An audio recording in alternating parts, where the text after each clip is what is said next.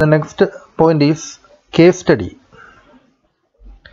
Case study is an in-depth, comprehensive study of a person, an episode, a process, a situation, a program, a community, an institution, or any other social unit.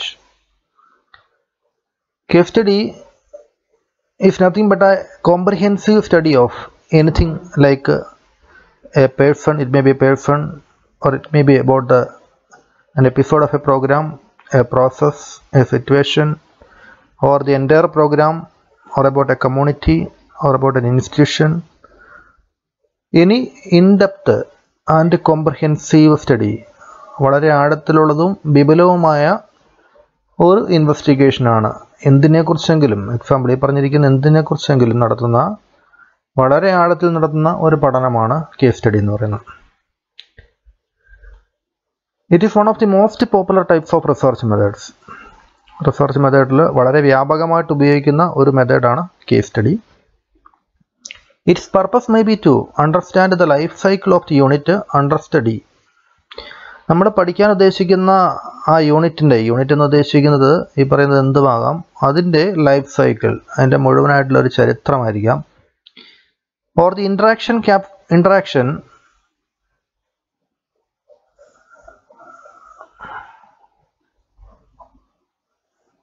between factors that explain the present status or the development over a period of time. ഇപ്പം നിലവിലുള്ള ആ ഒരു യൂണിറ്റിൻ്റെ അവസ്ഥയും അല്ലെങ്കിൽ ഒരു നിശ്ചിത കാലം കൊണ്ട് അതിനുണ്ടായ ഒരു ഡെവലപ്മെൻറ്റ്, അതിനെക്കുറിച്ചുള്ള ഫാക്ടേഴ്സ് എന്തൊക്കെയായിരുന്നു, എന്തൊക്കെ എലമെൻറ്റ്സ് ആണ് അതിന് കാരണമായത് തുടങ്ങിയതിനെക്കുറിച്ചുള്ള ഒരു ഇൻട്രാക്ഷനൊക്കെ ആയിരിക്കാം ഈ കേസ് സ്റ്റഡി എന്നുകൊണ്ട് ഉദ്ദേശിക്കുക. ഇപ്പോൾ കേസ് സ്റ്റഡിയുടെ എക്സാമ്പിൾ നമുക്ക് നോക്കാം. അപ്പോൾ നമുക്ക് എളുപ്പം ക്ലിയർ ആവും. Examples of case study R social anthropological study of A rural or tribal community. ഒരു ഗ്രാമീണ അല്ലെങ്കിൽ ഒരു ആദിവാസി ജനതയുടെ അവരുടെ സോഷ്യൽ ആന്ത്രോപോളജിക്കൽ സ്റ്റഡി, അവരുടെ സാമൂഹിക അവസ്ഥയെക്കുറിച്ചുള്ള ഒരു പഠനം. A cooperative study of A successful cooperative society. ഒരു കോപ്പറേറ്റീവ് സൊസൈറ്റിയുടെ സക്സസ്സിന് കാരണമായേക്കാവുന്ന കാര്യങ്ങൾ എന്തൊക്കെയാണ് എന്ന് കണ്ടുപിടിക്കുന്നതിന് വേണ്ടി നടത്തുന്ന ഒരു കോപ്പറേറ്റീവ് സ്റ്റഡി. എന്താണ് കാരണങ്ങൾ, വിജയിക്കാനുണ്ടായ കാരണങ്ങൾ. അപ്പോൾ ആ കോപ്പറേറ്റീവ് സൊസൈറ്റിയെക്കുറിച്ചുള്ളൊരു കേസ് സ്റ്റഡി ആവാം. A study of labour participation in management in A particular enterprise. ഒരു പർട്ടിക്കുലർ എൻ്റർപ്രൈസിൽ ലേബർ പാർട്ടിസിപ്പേഷൻ, ജീവനക്കാരുടെ പങ്കാളിത്തം മാനേജ്മെൻറ്റിൽ എത്രമാത്രം ഉണ്ട് എന്നതിനെക്കുറിച്ച് നടത്തുന്ന ഒരു സ്റ്റഡി. ഇതെല്ലാം കേസ് സ്റ്റഡിക്ക് എക്സാമ്പിളാണ്.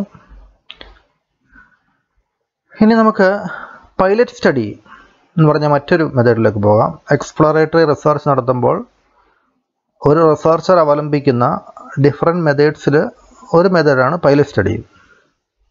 അപ്പോൾ pilot study is A small scale preliminary study conducted before the main research in order to check the feasibility or to improve the design of the research.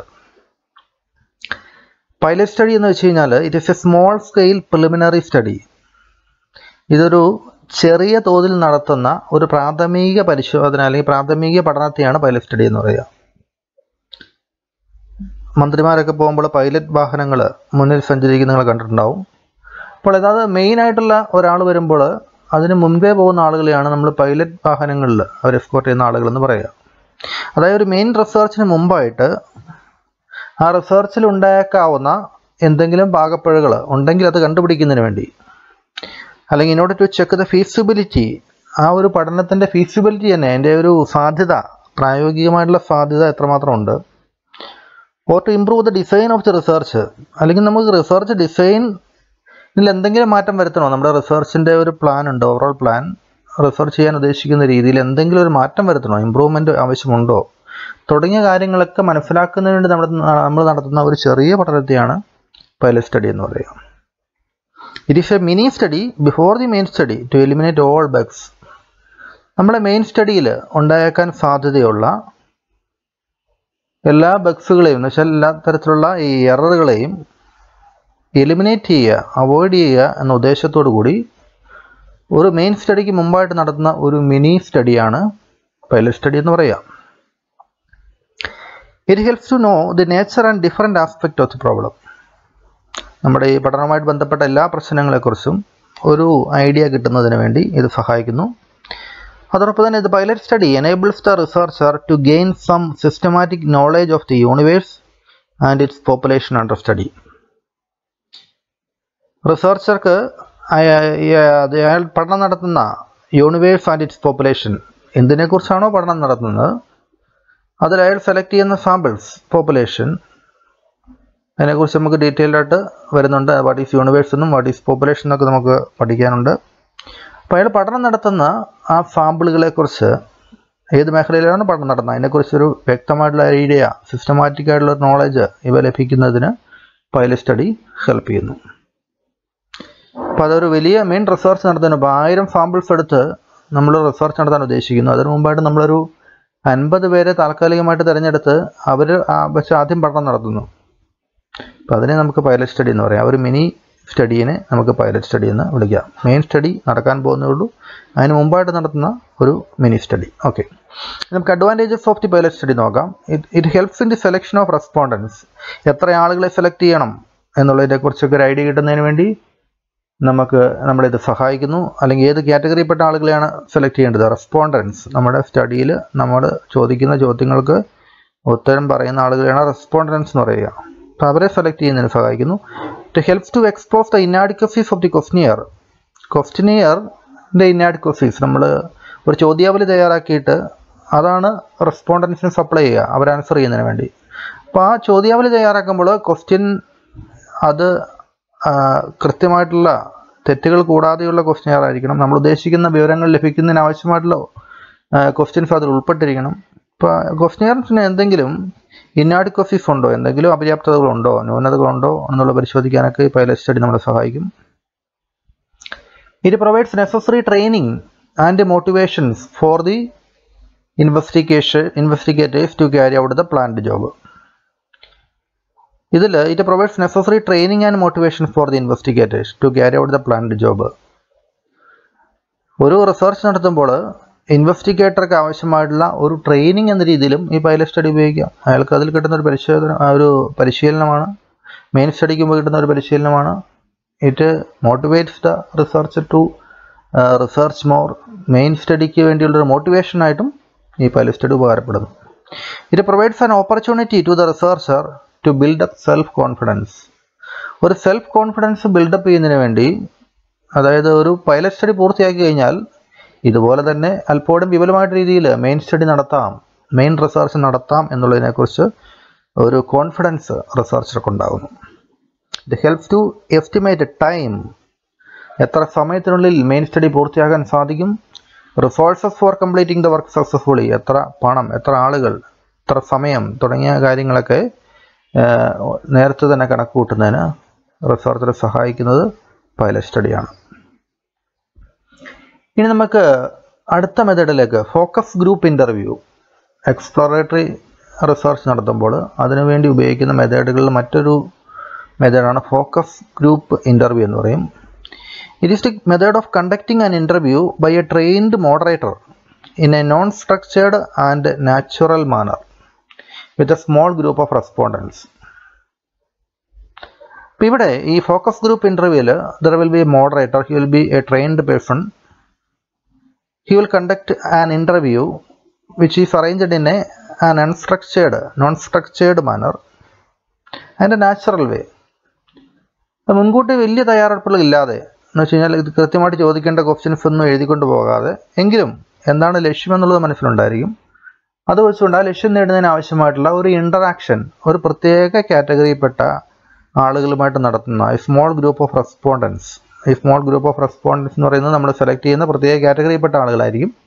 അവരുമായിട്ട് നടത്തുന്ന കണ്ടക്ടിങ് ആൻ ഇൻ്റർവ്യൂ, ഒരു ഇൻ്റർവ്യൂവിനെയാണ് നമ്മൾ focus group interview എന്ന് പറയുന്നത്. അതായത് നമ്മൾ ലക്ഷ്യം വയ്ക്കുന്ന, ഫോക്കസ് ചെയ്യുന്ന ഒരു ഗ്രൂപ്പിൽപ്പെട്ട കുറേ ആളുകളുമായിട്ട് നടത്തുന്ന ഒരു non structured and natural വേയിലുള്ള ഇൻ്റർവ്യൂവിനെയാണ് focus group interview എന്ന് വിളിക്കുക.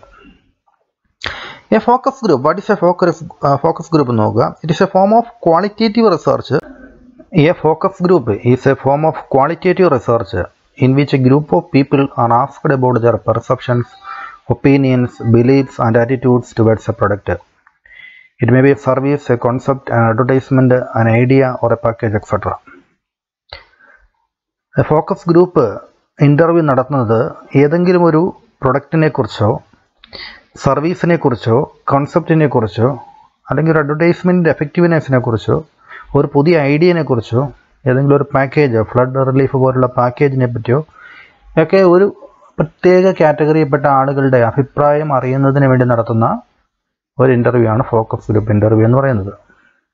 അപ്പോൾ ഇതും റിസർച്ചിന് വേണ്ടി സാധാരണ ഉപയോഗിക്കപ്പെടുന്ന ഒരു മെത്തേഡാണ്. ഇതുകൂടാതെ നമ്മൾ നാലാമത്തെ ടൈപ്പ് ഓഫ് റിസർച്ചിലേക്ക് പോവുകയാണ്. It is descriptive research. Descriptive research is the simplest type of research. It is A fact finding investigation. Investigation നടത്തി ചില ഫാക്റ്റുകൾ വസ്തുതകൾ കണ്ടുപിടിക്കാനുള്ള ശ്രമമാണ് ഇതിലൂടെ റിസർച്ച് നടത്തുക. It focuses on A particular aspect of the problem. ഒരു പ്രോബ്ലത്തിൻ്റെ ഏതെങ്കിലും ഒരു വശം അതിനെക്കുറിച്ച് കൂടുതൽ ഫോക്കസ് ചെയ്ത് റിസർച്ച് നടത്തുന്ന രീതിയാണ് ഇതിലുള്ളത്. It is designed to gather descriptive information and provides information for formulating more sophisticated studies. ഇപ്പോൾ ഏതെങ്കിലും ഒരു കുറേ കാര്യങ്ങൾ വസ്തുതകളെക്കുറിച്ച് ഫാക്ട്സിനെ കുറിച്ച് ഡിസ്ക്രിപ്റ്റീവായിട്ടുള്ള വിവരണാത്മകമായിട്ടുള്ള ഇൻഫർമേഷൻ ഗാദർ ചെയ്യുക. Then these information, descriptive information can be used for further sophisticated studies. ഉയർന്ന ലെവലിലുള്ള മറ്റ് റിസർച്ചിന് വേണ്ടി ഇത് ഉപയോഗിക്കുക എന്നൊരു ലക്ഷ്യവും descriptive റിസർച്ചിനുണ്ട്. It aims at identifying various characteristics of A problem, community or an institution. ഏതെങ്കിലും ഒരു പ്രോബ്ലത്തെ സംബന്ധിച്ചോ ഏതെങ്കിലും ഒരു പ്രത്യേക ജനവിഭാഗത്തെ സംബന്ധിച്ചോ ഏതെങ്കിലും ഒരു സ്ഥാപനത്തെ സംബന്ധിച്ചോ പ്രത്യേകതകൾ അതിൻ്റെ സ്വഭാവ സവിശേഷതകൾ പഠിക്കുക എന്നുള്ളതും ഇതിൻ്റെ ഒരു ലക്ഷ്യമാണ്. It helps in predicting social life and helpful for planning social oriented programmes. സൊസൈറ്റിയുമായിട്ട് ബന്ധപ്പെട്ട കാര്യങ്ങൾ പഠിച്ച് സോഷ്യൽ ഓറിയൻറ്റഡ് പ്രോഗ്രാമുകൾ ഡിഫൈൻ ചെയ്യുന്നതിനും ഇംപ്ലിമെൻ്റ് ചെയ്യുന്നതിലും സർക്കാരുമായിട്ട് ബന്ധപ്പെട്ട ഏജൻസികളോ സഹായിക്കുന്നതിന് വേണ്ടിയും ഇത്തരത്തിലുള്ള റിസർച്ച് സഹായിക്കാറുണ്ട്. അടുത്ത അഞ്ചാമത്തെ casual or predictive or experimental research. ഈ മൂന്ന് പേരിലും ഈ റിസർച്ച് അറിയപ്പെടുന്നു. എക്സ്പെരിമെൻ്റൽ റിസർച്ച് അല്ലെങ്കിൽ പ്രെഡിക്റ്റീവ് അല്ലെങ്കിൽ casual. It deals with the Y question, എന്തുകൊണ്ട് സംഭവിക്കുന്നു എന്നുള്ളതിനെക്കുറിച്ചാണ് ഈ റിസർച്ച് പറയുക. പിന്നെ കോസൽ എന്ന് വായിക്കുന്നവർക്ക് കേട്ടോ, കോസൽ, നോട്ട് കാഷ്വൽ, കോസൽ. അതിൻ്റെ കാരണം എന്താണ് എന്നുള്ളതാണ് ഇതിനെക്കുറിച്ച് ഇതിൽ അന്വേഷണം നടക്കുന്നത്. അപ്പോൾ causal research deals with Y question. Cos എന്ന് വെച്ചാൽ കാരണം എന്നറിയാം, കാരണം എന്താണെന്ന് നമ്മൾ ചോദിക്കുന്നത് വൈ എന്ന ഫോമിലാണ്. It is used to obtain evidence of cause and effect relationship. ഇതിൻ്റെ എന്താണ് ഒരു പ്രതിഭാസം ഫിനോമിന നടന്നിട്ടുണ്ടെങ്കിൽ അതിൻ്റെ ഒരു കാരണം ഉണ്ടാവും. ആ കാരണത്തിൻ്റെ റിസൾട്ടായിരിക്കാം ആ പറയുന്ന ഫിനോമിന. അപ്പോൾ it tries to obtain evidence of cause and effect relationship. ഒരു കാര്യം നടന്നിട്ടുണ്ടെങ്കിൽ അതിൻ്റെ എഫക്റ്റ് എന്താണ്, റിസൾട്ട് എന്താണ്, അതിൻ്റെ എവിഡൻസ് കണ്ടുപിടിക്കുക എന്നുള്ളതാണ് ഈ എക്സ്പെരിമെൻ്റൽ റിസർച്ച് എന്നുകൊണ്ട് കൂടുതലായിട്ടും ഉദ്ദേശിക്കുന്നത്. It assesses the effect of A particular variable on A phenomenon by keeping the other variables constant. ഒരു പർട്ടിക്കുലർ വേരിയബിളിൽ അതിൻ്റെ എഫക്റ്റ് ഏതെങ്കിലും ഒരു പർട്ടിക്കുലർ ഫിനോമിനനിൽ എത്രമാത്രം ഉണ്ട് എന്നുള്ളത് കണ്ടുപിടിക്കുന്നതിന് വേണ്ടിയും ഇത്തരത്തിലുള്ള റിസർച്ച് ഉപയോഗിക്കുന്നുണ്ട്. By keeping the other variables constant. മറ്റ് വേരിയബിൾസിലൊക്കെ കോൺസ്റ്റൻ്റ് ആക്കി വെച്ചുകൊണ്ട്, അതായത് മറ്റ് വേരിയബിളിൽ നിന്നൊന്നും ഈ പറയുന്ന ഫിനോമിനനെ, ഈ പ്രതിഭാസത്തെ സ്വാധീനിക്കാൻ പറ്റാത്ത വിധത്തിൽ അതിനെ കോൺസ്റ്റൻ്റ് അവസ്ഥയിൽ വെച്ചുകൊണ്ട് ഏതെങ്കിലും ഒരു പർട്ടിക്കുലർ വേരിയബിളിന് ഈ പ്രതിഭാസത്തിൽ എത്രമാത്രം സ്വാധീനം ചെലുത്താൻ സാധിക്കും എന്നുള്ളതിനെക്കുറിച്ചുള്ള ഒരു പഠനമൊക്കെയാണ് എക്സ്പെരിമെൻ്റൽ റിസർച്ചിൽ നടക്കുക. മിക്കവാറും ഇത് more or less it will be laboratory research. കാരണം ഒരു ലബോറട്ടറി കണ്ടീഷൻസിൽ മാത്രമേ നമുക്ക് ഏതെങ്കിലും ഒരു വേരിയബിൾസിനെ കോൺസ്റ്റൻ്റ് ആയിട്ട് കീപ്പ് ചെയ്തുകൊണ്ട് മറ്റ് വേരിയബിൾസിൻ്റെ സ്വാധീനം നമുക്ക് പരിശോധിക്കാൻ സാധിക്കുകയുള്ളൂ. മിക്കവാറും സയൻറ്റിഫിക് ആയിട്ടുള്ള എക്സ്പെരിമെൻറ്റേഷനിലൊക്കെ അങ്ങനെയാണ് നടക്കുന്നതെന്ന് നമുക്കറിയാം. The objective of causal research is to test hypothesis about a cause and effect relationship. Cause and effect relationship-നെ കുറിച്ചുള്ള അസംഷനെയാണ് നമ്മൾ ഹൈപ്പോത്തിസിസ് എന്ന് പറയുക. നമ്മൾ പഠനം നടത്തുമ്പോൾ അതിന് മുമ്പായിട്ട് അതിൻ്റെ റിസൾട്ടിനെ സംബന്ധിച്ച് നമ്മൾ ചില അസംഷനിലെത്തും.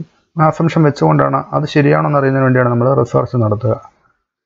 അപ്പോൾ ആ ഹൈപ്പോത്തിസിസ് ടെസ്റ്റ് ചെയ്യുക എന്നുള്ളതാണ് ഇത്തരത്തിലുള്ള എക്സ്പെരിമെൻ്റൽ റിസർച്ചിൻ്റെ ഉദ്ദേശം. എന്താണ് ഹൈപ്പോത്തിസിസ് എന്നുള്ളത് നമ്മൾ വരും ക്ലാസ്സുകളിൽ പഠിക്കുന്നതാണ്. ഇനി diagnostic research conducted to identify the causes of A problem and to find possible solutions. എന്തെങ്കിലും ഒരു പ്രോബ്ലം ഉണ്ടായിട്ടുണ്ടെങ്കിൽ അതിൻ്റെ കോസസ് കണ്ടുപിടിക്കുക, ആൻഡ് പോസിബിൾ സൊല്യൂഷൻസ്, അതിൻ്റെ സൊല്യൂഷൻസും കണ്ടുപിടിക്കുക. അപ്പോൾ ഒരു പ്രോബ്ലം ഐഡൻറ്റിഫൈ ചെയ്യപ്പെട്ട് കഴിഞ്ഞാൽ what are it's causes and what are the possible solutions for them is ഡയഗ്നോസ്റ്റഡ് by diagnostic research. It is directed towards what is happening, why it is happening and what can be done about it. ഈ diagnostic റിസർച്ചിൽ നമ്മൾ പഠിക്കുന്നത് what is happening, എന്താണ് സംഭവിച്ചിരിക്കുന്നത് അല്ലെങ്കിൽ സംഭവിച്ചുകൊണ്ടിരിക്കുന്നത്, അതായത് what is the problem. Why it is happening, എന്തുകൊണ്ടാണ് ഇത് സംഭവിച്ചത്, അതായത് what is the cause of this problem, അല്ലെങ്കിൽ what are the reason for occurring this problem, and what can be done about it, നമുക്ക് എന്ത് ചെയ്യാൻ സാധിക്കും, അതായത് what is the possible solution for solving that problem. Example, research conducted to identify the causes of increasing number of HIV patients and to find solutions. HIV പേഷ്യൻസിൻ്റെ എണ്ണം കൂടി വരുന്നുണ്ടോ, അതാണ് problem. ആ പ്രോബ്ലം ഐഡൻറ്റിഫൈ ചെയ്യുന്നു, എന്തുകൊണ്ടിങ്ങനെ സംഭവിക്കുന്നു, ആൻഡ് ഫൈൻഡ് ഔട്ട് സൊല്യൂഷൻ, എങ്ങനെ നമുക്കത് പരിഹരിക്കാൻ സാധിക്കും, അവരുടെ നമ്പർ കുറച്ചുകൊണ്ട് വരാൻ സാധിക്കും. Another example, research conducted to find out the causes of huge loss incurred by KSRTC and find solutions. KSRTC എന്ന് പറയുന്ന ഒരു പബ്ലിക് സെക്ടർ, അവിടെ ഉണ്ടാകുന്ന കനത്ത നഷ്ടം, അതെങ്ങനെ നമുക്ക് പരിഹരിക്കാൻ സാധിക്കും. ഇതൊക്കെ ഡയഗ്നോസ്റ്റിക് റിസർച്ചിലൂടെ നമുക്ക് പരിഹരിക്കാവുന്നതാണ്. മറ്റൊരു മെത്തേഡ് കേസ് സ്റ്റഡിയാണ്. ഈ കേസ് സ്റ്റഡി കൊണ്ട് പറഞ്ഞുകൊണ്ട് നമുക്ക് അവസാനിപ്പിക്കാം. It is A method of explaining or analysing the life of A social unit. ഒരാളുടെ ജീവിതം മുഴുവനായിട്ട് നമ്മൾ പഠിക്കുന്നതിനെയാണ് കേസ് സ്റ്റഡി എന്ന് പറയുക. അതൊരു വളരെ ഇൻഡെപ്തായിട്ട് കോംപ്രഹെൻസീവായിട്ട് നമ്മളതിനെ പഠിക്കുന്നു. നമ്മളതിനകത്തൊന്ന് കണ്ടതാണ്, ഇതിനെക്കുറിച്ചൊന്ന് പറഞ്ഞതാണ്. ഒരു പേഴ്സൺ ആവാം, ഫാമിലി ആവാം, സോഷ്യൽ ഗ്രൂപ്പ് ആവാം, കമ്മ്യൂണിറ്റി ആവാം, ഇൻസ്റ്റിറ്റ്യൂഷൻ ആവാം. നമ്മുടെ എക്സ്പ്ലോറേറ്ററി റിസർച്ചിൻ്റെ മെത്തേഡ്സിൽ കേസ് സ്റ്റഡീനെ കുറിച്ച് ഒന്ന് പറഞ്ഞതാണ്. അതുകൊണ്ട് ജസ്റ്റ് നമ്മൾ വീണ്ടും ഒന്ന് വായിച്ചു പോകുന്നുള്ളൂ. An in-depth comprehensive analysis of social unit, studying everything about something. ഏതെങ്കിലും ഒരു പർട്ടിക്കുലർ യൂണിറ്റ് എടുത്ത് അതിനെ മുഴുവനായിട്ടും പഠിക്കുന്നതിനാണ് കേസ് സ്റ്റഡി എന്ന് പറയുക. അതൊരു വ്യക്തിയാണെങ്കിലും ഫാമിലി ആണെങ്കിലും ഒരു ഇൻസ്റ്റിറ്റ്യൂഷൻ ആണെങ്കിലും കമ്മ്യൂണിറ്റി ആണെങ്കിലും അതിനെക്കുറിച്ച് പൂർണ്ണമായിട്ടും പഠിക്കാൻ ശ്രമിക്കുക. It is carried on for understanding a complex issue when it is not discoverable by usual method. ഒരു സാധാരണ നമ്മൾ ഒരു ഒബ്സർവേഷനിലൂടെയോ മറ്റൊന്നും കണ്ടുപിടിക്കാൻ പറ്റാത്ത കാര്യങ്ങളാണ് അതിനൊരു കേസ് സ്റ്റഡി ആയിട്ട് തന്നെ, ഒരു പർട്ടിക്കുലർ കേസായിട്ട് നമ്മൾ എടുത്ത് തന്നെ പഠിക്കുകയാണ്. It is carried on for understanding A complex issue. അത് ഒബ്സർവേഷനിലൂടെ മനസ്സിലാക്കാൻ പറ്റാത്ത വിധത്തിലൊരു കോംപ്ലക്സ് ആയിട്ടുള്ള സങ്കീർണമായിട്ടുള്ളൊരു ഇഷ്യൂ ആണ്. So it is not discover by usual method. സാധാരണ മെത്തേഡിലൂടെ അത് മനസ്സിലാക്കാൻ സാധിക്കാത്തതുകൊണ്ട് ഒരു പർട്ടിക്കുലർ കേസായിട്ട് പരിഗണിച്ച് കോംപ്രഹെൻസീവായിട്ട് ഇൻഡെപ്ത് അനാലിസിസ് നടത്തി അതിൻ്റെ കുറിച്ച് പഠിക്കാൻ ശ്രമിക്കുന്നു. Quantitative and qualitative methods R applied. Quantitative മെത്തേഡ്സും qualitative മെത്തേഡ്സും, അതായത് നമ്മൾ പല അനാലിസിസ് ടെക്നിക്കുകളും ഉപയോഗിച്ചുകൊണ്ട് ക്വാണ്ടിറ്റേറ്റീവായിട്ടും ക്വാളിറ്റീവായിട്ടുള്ള മെത്തേഡുകളെല്ലാം ഇതിൽ ഉപയോഗിക്കുന്നുണ്ട്.